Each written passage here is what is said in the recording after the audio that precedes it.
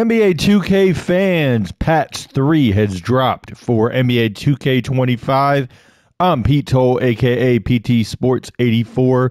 Let's jump right into the player likeness updates.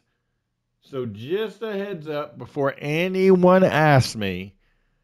So we have not gotten a roster update yet to go with this update. So this is before the roster update. So just quick disclaimer.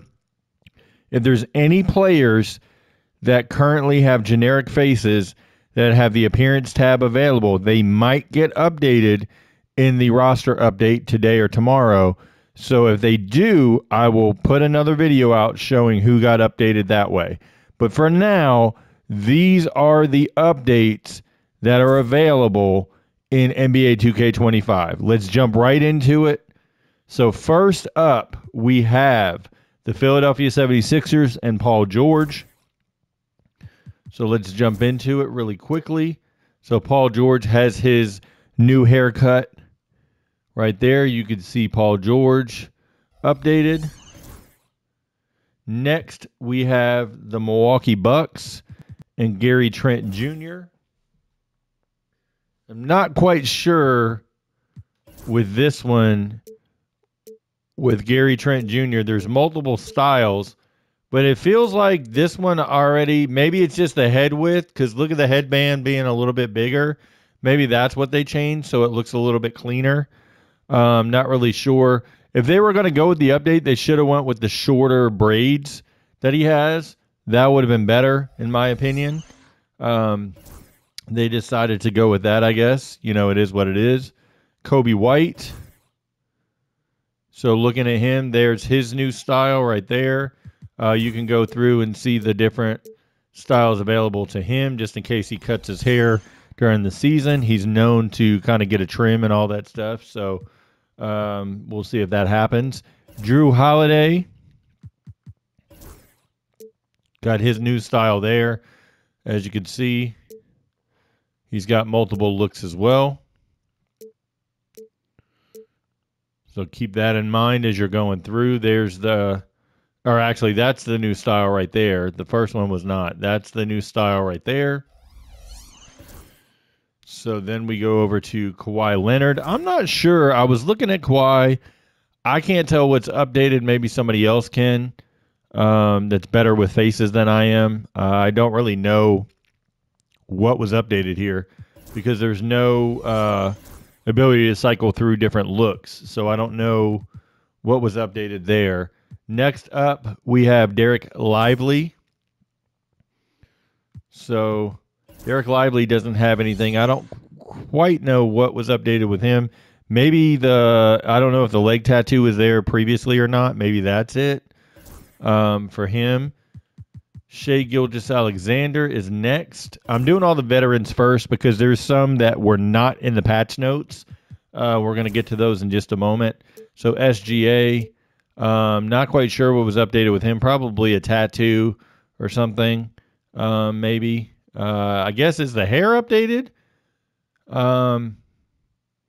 Possibly. I can't remember. I'm not the greatest with the various looks on players. I do know Dort got his update. That's easily, you can see with him with the hair. He has the different styles, obviously, as well. So you can kind of change those up. But the longer hair, that kind of sticks out. So there's his update. All right, now let's look at Jonathan Kuminga. So Kuminga is here. Obviously, got rid of the blonde hair. That's good for 2K side of things. There's his update with the short hair. So then you got the different looks there. But the short hair right there is his current look. And then last but not least, we get one free agent. It's a veteran free agent. So I'm going to go in order here. AJ Lawson. As you can see, AJ Lawson, his, I believe, is just the hair dynamic update for him, and then maybe a update to the tattoos. I'm not sure exactly. But now the meat and potatoes of the update.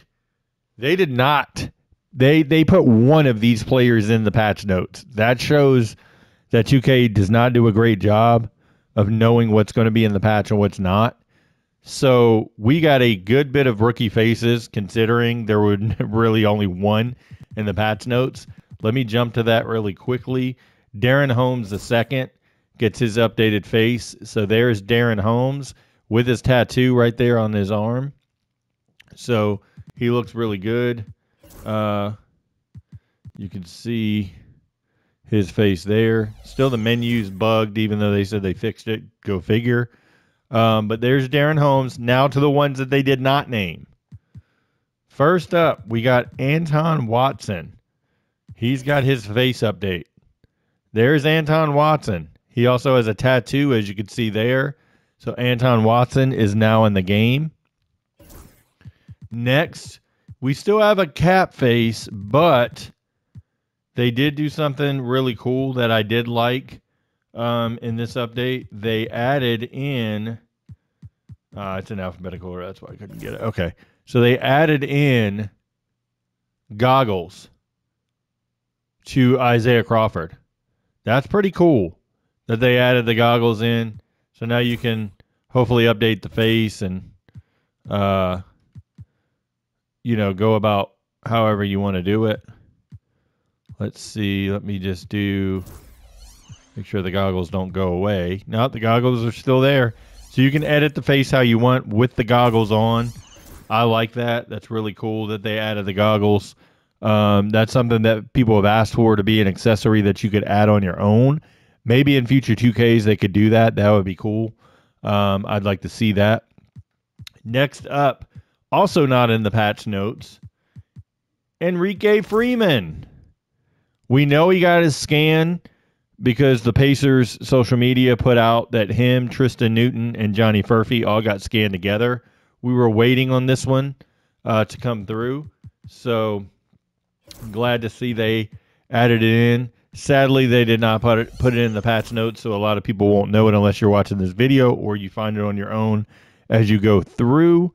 But it's just interesting that they don't really update the patch notes correctly, so to speak. So next up, we have for the Toronto Raptors, Ulrich Chomche got his face put in the game. So glad to see him updated as well. I'm curious to see if like Ariel Hakparty and Kevin McCullough and all those guys that have theirs locked at the moment, if they get an update, because that's usually what that means, that they'll be in a future update. So curious to see if that happens. Next one, we got two more. So we have for the Golden State Warriors, Quinten Post has his official face in the game now. So looks just like him. So that's a good face scan there. Obviously, most face scans are good for 2K. Last but not least, not a rookie, but he doesn't really play much. Right now, according to Brian Keefe, he's going through conditioning to get ready. So we have Tristen Vukcevic in the game as well. So they updated his face. The only thing I don't like when they update their faces, they take out the original model. I would like to see them not do that and keep the other model in. But that is the face updates that I found so far. There could be more as you dive more into the roster. Some people like literally cycle through every player. If you find someone that's updated, please let me know, because I'm going to do a part 2 of this video once the roster update drops, because I'll be able to go through and see if there's any other faces that get updated. Like I said, if they have the appearance tab available and they're a cap face, that means 2K has to go in and manually add their player IDs. So they could put some more faces in for the roster update. Not guaranteed, but at least, there's a chance. If you've got some informative, information out of this video, please hit the thumbs up button, share this video. Make sure you're subscribed to the channel as well. I'm going to have lots of videos this week and next. I've got some projects I'm working on, available hopefully next week. We've got the ratings update this Thursday, so that'll be another video. And then next Friday, the PC patch comes out. So I'm hoping to see if we get a couple faces that go into the game files that possibly could be available to get before then. So, or before, you know, the extended window where 2K puts a actual roster update in for the retro players. I hope we get some more in. But until then, everybody have a great rest of your week. Please, like I said, support the video by giving it a thumbs up, sharing the video, and also subscribe to the channel. And I will talk to you next time.